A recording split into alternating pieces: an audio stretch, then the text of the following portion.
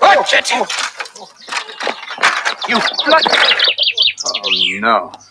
Oh, I'm so sorry. I hope it wasn't my fault.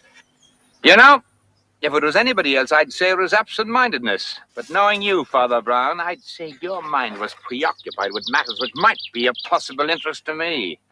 Why, bless my soul, it's Inspector Boyne. I had no idea this was your manor. Well, I was given this manor directly I left hospital. Remember when that fella tried to blow me up? Salvini, the human cannonball. Yes, I remember. Oh, dear. Well, after that, they thought I deserved a bit of peace and quiet. Well, that's the most regrettable expression, which bears no relation to true peace and quiet. Well, Inspector. Thank you. Well, I have a feeling it's about to happen again, fairly soon. What is it? Murder. What? Well, you don't believe all that talk about premonitions, do you? Mrs. Aylmer's an hysterical woman. You said so yourself. Now, there may be evil spirits in that house. I wouldn't know. That's more your line, Father. But I never heard of anyone getting themselves murdered by such creatures. No. That's not quite what I meant, Inspector. You see, both the Aylmers are frightened, but for different reasons. Mrs. Aylmer's afraid of the supernatural, and that's why she sent for me. And she certainly is getting on her husband's nerves with all this talk of evil spirits and so forth. But that's really not what's worrying him. What is, then? He thinks that Strake is going to come back and kill him. Did he tell you that? No, of course not. But I noticed that he had a revolver in his jacket pocket. So I don't think it can be hobgoblins he's frightened of, do you?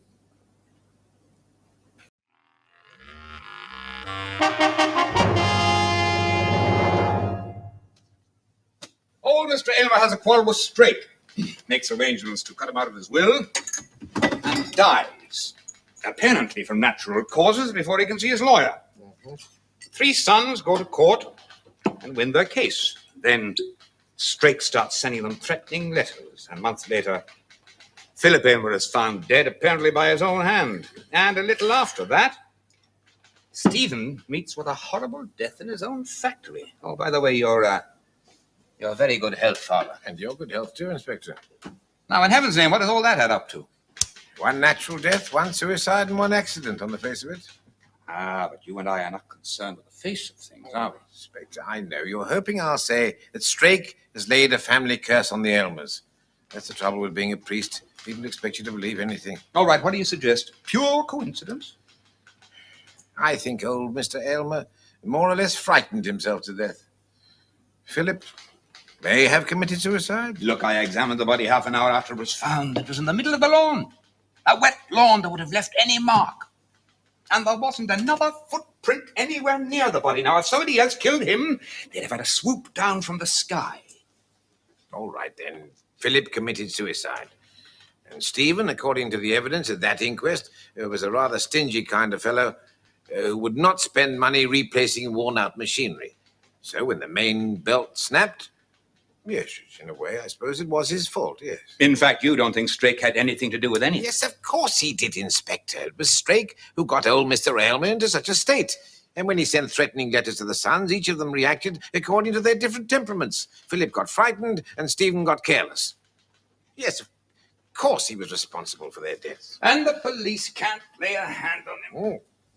Well, that rather depends on what he tries to do to the third son, doesn't it? He's moved into the house, I gather. I haven't called yet. I understand he's having some domestic difficulties. What do you mean? Well, he's having difficulty in finding any domestics. Nobody in the village wants to work in that house anymore. They think it's haunted. He's living there alone, I believe, poor chap. I dare say he's as frightened as all his brothers were. Well, he doesn't have to live there. I mean, after all, he did get the house for nothing. Yes. You know, come to think of it, he's done rather well, has Mr. Arnold Aylmer. Yes, I suppose he has. Oh, goodness me. You don't think that... Well, his motive for getting rid of them was just as good as Strake's. And he's finished up with the whole caboodle, hasn't he? The house, the money, everything. Oh, dear, oh, dear, oh, dear. Well, now, have I your permission to go and talk to him? Well, now, I'm not so sure he'd be too pleased to have you poking around up there. Nobody ever notices me. It'd be different if half a dozen of your men went marching into the grounds. Or perhaps on second thoughts, it might be just as well, just in case. Very well, Father. Goodbye, Inspector. No, better not. They'll get so damp in all that shrubbery. I'll go alone. Ooh, I believe it's going to snow.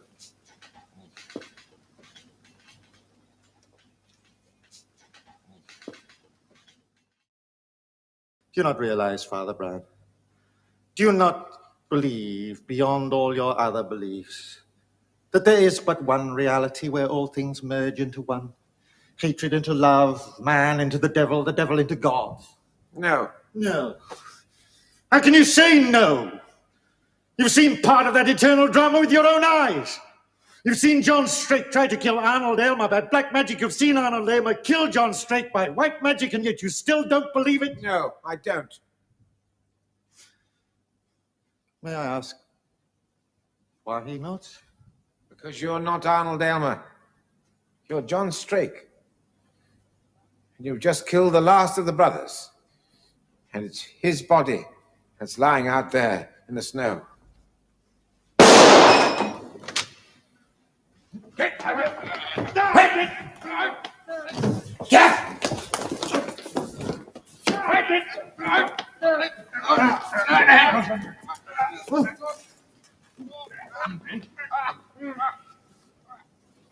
It was the apostle spoon, you see.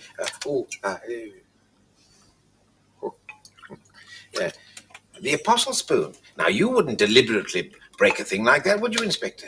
So why should a man who spent his whole life collecting antique silver? Well, but having gone to all that trouble, why didn't he load the pistol? Oh, well, he couldn't find the powder or the ramrod or something or other, I suppose. The shot I heard must have come from his own revolver.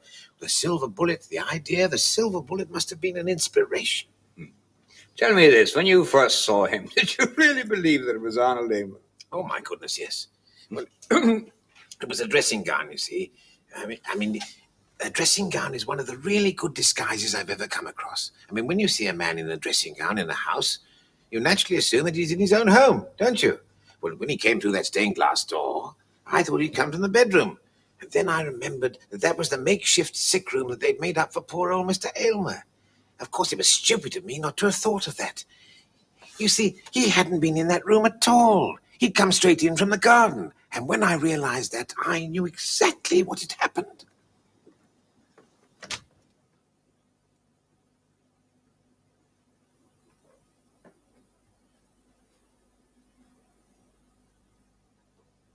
Then there dawned on his strange and fertile mind the idea of exchanging roles with his dead enemy.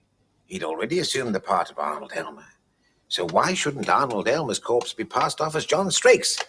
The idea must have appealed to the man's odd, twisted imagination.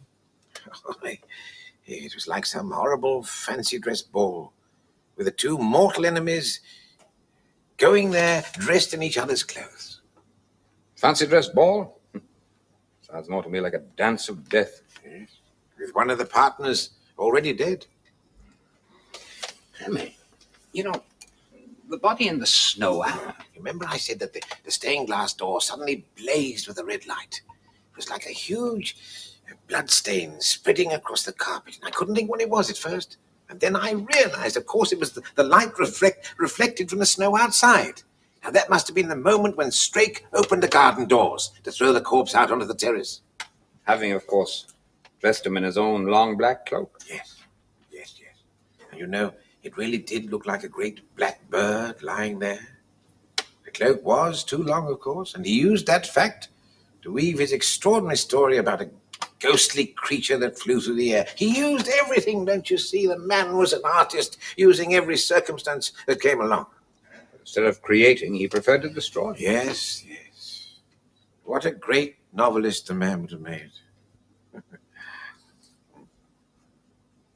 You know, Inspector, I shall never be able to look at a coat stand again without a shudder.